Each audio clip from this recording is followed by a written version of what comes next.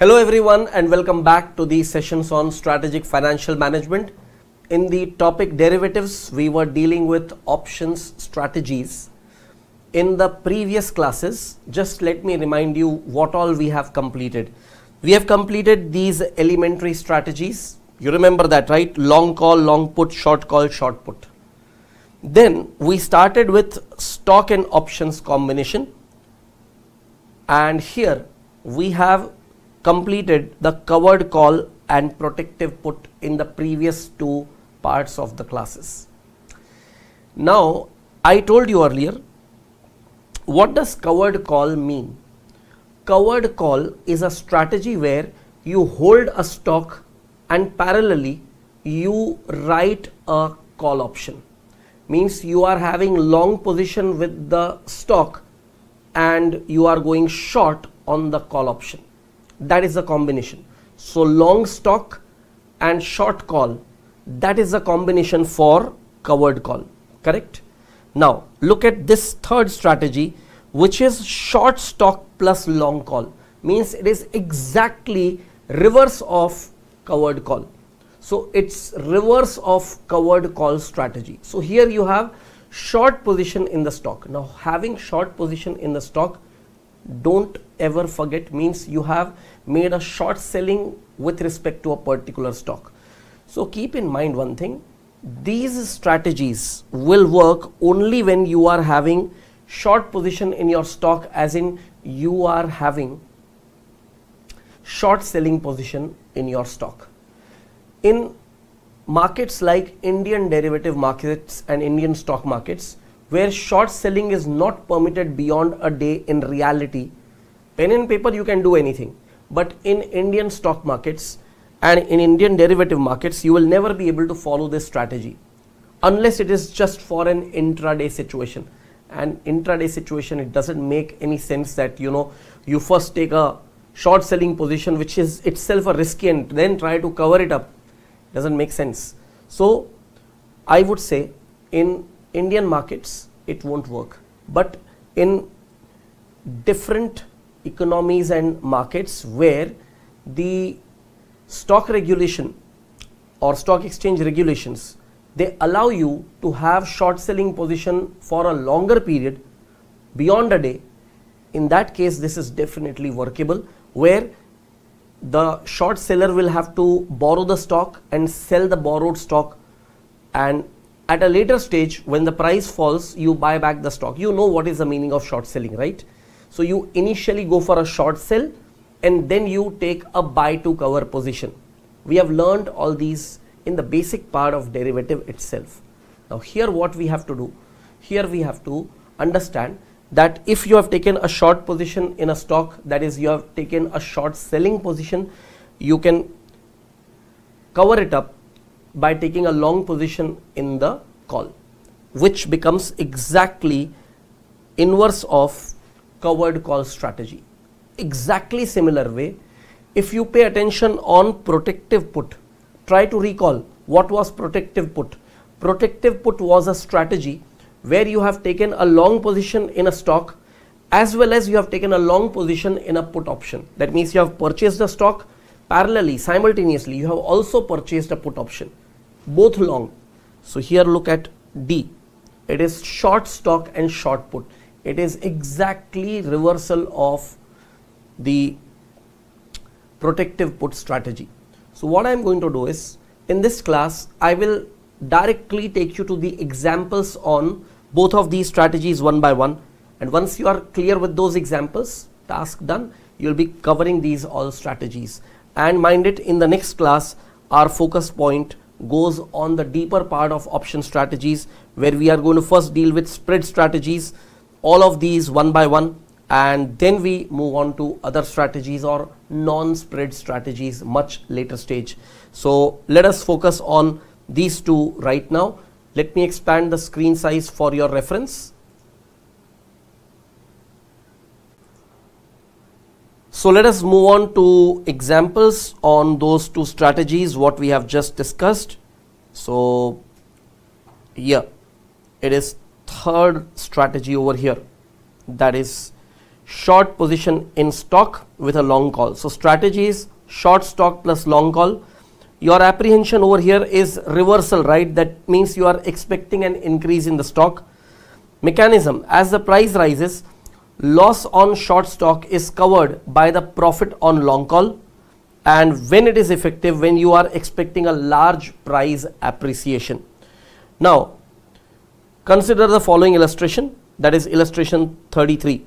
Mr. C sells short shares of Q Limited at rupees 300 per share.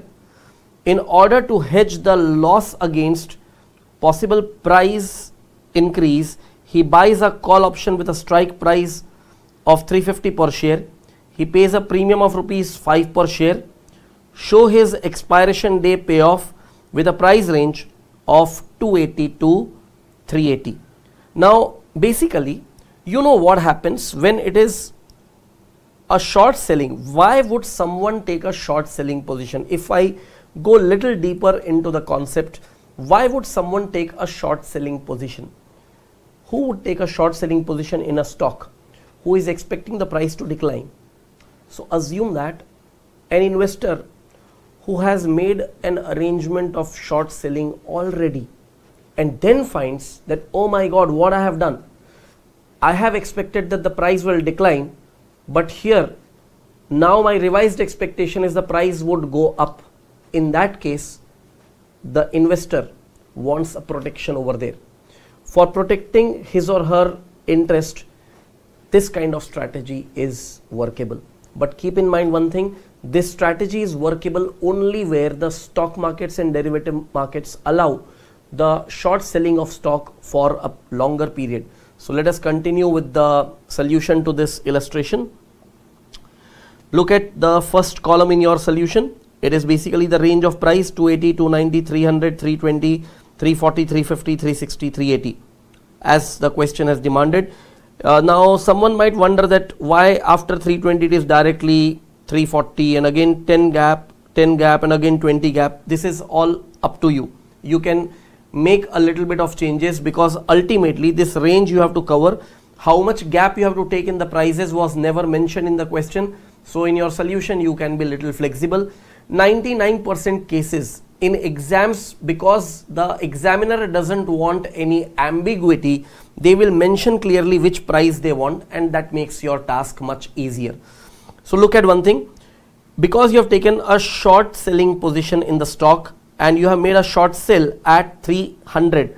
So if you have made a short sell at 300 and later on at 280 if you have to buy to cover, so 300 was the sale price, 280 is the purchase price, you will make rupees 20 of profit in the stock.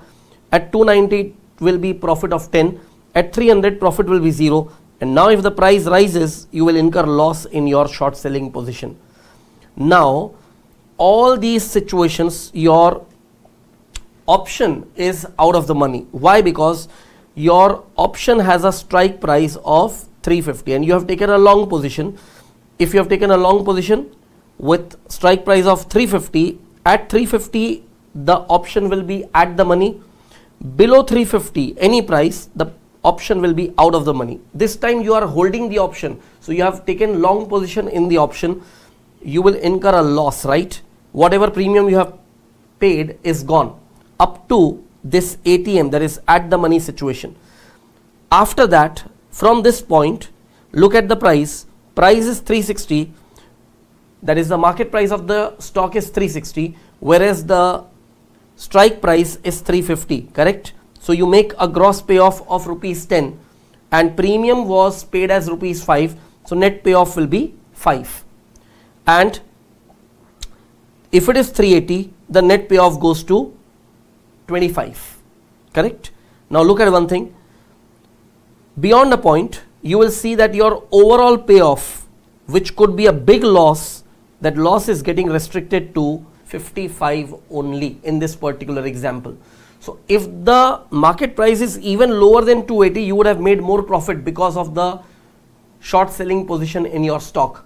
But if the price starts going higher and higher, you will make an upper limit to your loss, which is in this case loss restricted to rupees 55.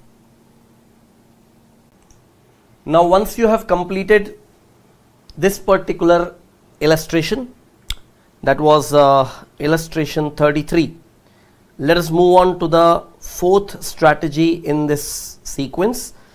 That will be reversal of protective put.